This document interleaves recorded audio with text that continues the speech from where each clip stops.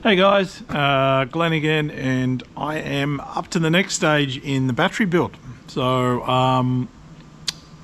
what I'm trying to do now is complete a battery box. So I've decided to make my own battery box out of 19mm ply.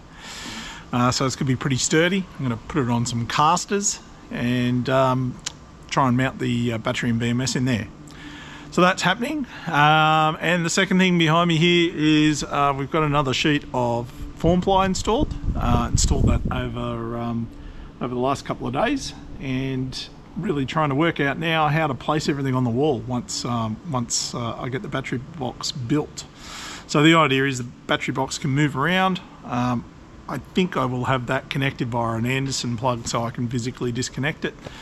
I'm not sure if I'm going to still mount another switch in there. It's just another connection, but I may do that. Haven't decided on that one yet, so hang around for that. Or let me know if I should or I shouldn't. I'm really open to taking people's comments and advice. So yeah, here we go. I'll give you a look at the conundrum on the wall. So this is the state of the power wall the last time we saw it. It's still running. I guess I am still testing all the different components and giving it a bit of a run through, like doing a full charge, etc. So that's been really good. Continue to do so and watch the battery. The battery itself is ready for its new home. It's ready to go into the box that I'll show you shortly, and I'm looking forward to freeing up this table and getting it in a safer environment. So right now I have the issue of how do I place everything on this form ply. I think I will perhaps leave the charge controller where it is, but I think I'll move the inverter across onto the other side onto this form ply, and then next to it may have the AC distribution board and some GPOs. So I think that'd be good. And I think I'll also move the links. I think I'll move basically all this across to the other side. I may leave the screen here, maybe somewhere, not sure. I also have the option now to route the cables behind, just to try and make it a bit neater. Not sure, let me know what you think on that, or whether I should do surface duct. I know a lot of people do surface duct, and I guess it makes it easy to modify and see what's going on with all your connections. It could be that pro. I guess the con is it tends to look a little untidy, but I guess it's all in the eye of the beholder. And yeah, looking forward to getting that happening. So this here is the battery box enclosure that I've built. I did that yesterday with the help of my daughter, who helped me handle some of the sheets of ply. Look, I'm no cabinet maker, it's pretty crude. I'm not going to lie about that, but I think it'll be functional. So the idea is to have the batteries in this side at a divider to keep them not compressed, but at least together, to avoid any sort of movement in case I do move this box. I'm going to put this on some caster wheels, and then on this side I'm going to have fuses and BMS. I'm not sure how I'm going to mount the BMS yet. Again, any advice would be greatly appreciated. The JK BMS doesn't seem to lend itself to being mounted easily. I think a few other people have just made some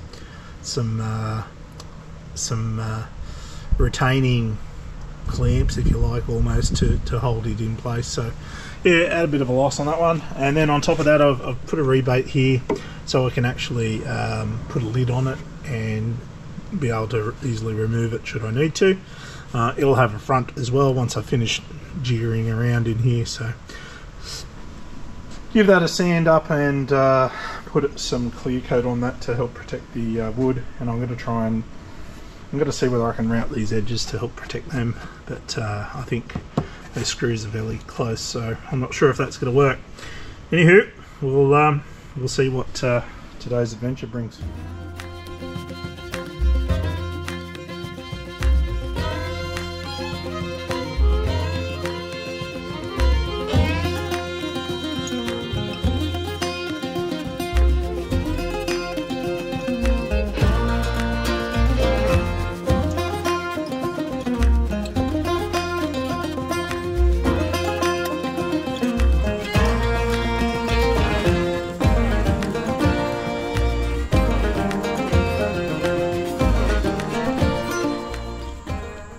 So this is the BMS side of the battery box. As I said before, this will be where the batteries are stored. The BMS is going to go up here. I'm just waiting some cable lugs with the right angle to be able to mount the battery and the BMS. So what I'm trying to do now is just work out how I'm going to mount the BMS in here, position a fuse and some terminals. What I've done to try and figure that out is I've done a bit of a sketch, or a bit of a mock-up I guess, of how that looks.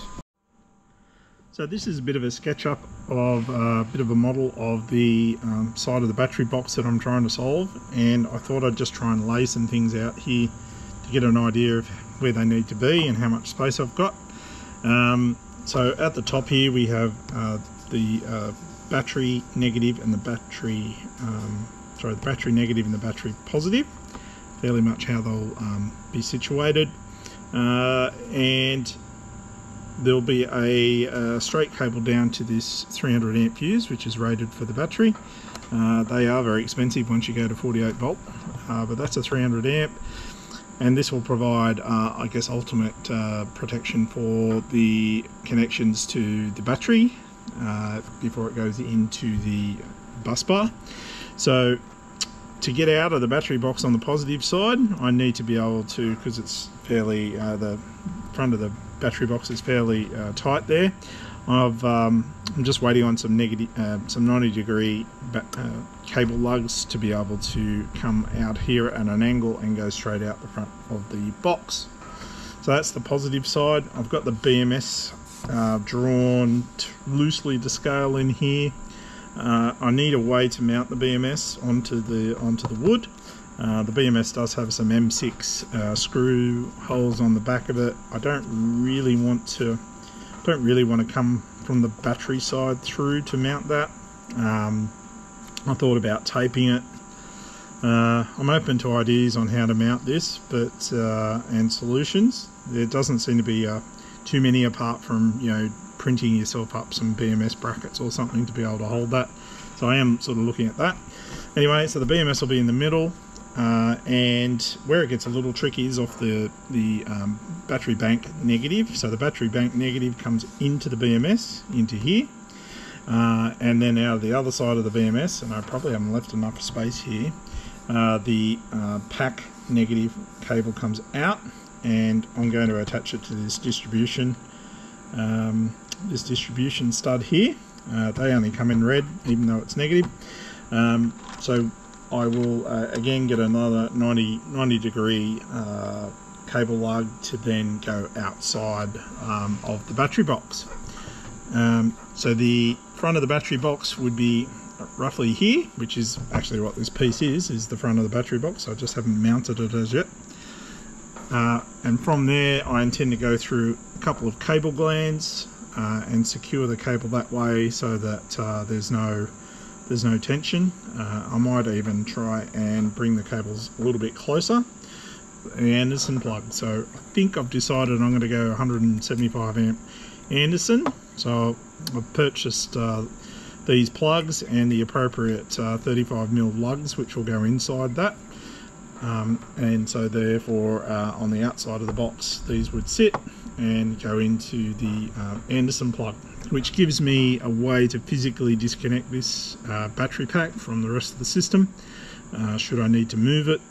I don't have to be unscrewing, playing with connections other than this plug. So while not ideal, I think it provides a reasonable compromise around flexibility of being able to move it or replace the battery pack. So that's my current plan. I am open to ideas. Let me know what you think. That's sort of where my head's at around completing this and getting it mounted. Like I said, I'm just waiting on some terminal lugs to be able to actually stage the battery, but getting pretty excited to be able to use this. So what's left on the battery box itself now? Well, I've got these caster wheels which I'll affix to the bottom. This box and battery will weigh over 100 kilos, so I bought some of these caster wheels to attach to the bottom of the box. in order to be able to move it around. So I picked these up from Bunnings. These are rated to 70 kilos, which I assume is each. So that should be able to support the box, and I'll just be fixing those with some screws and washers.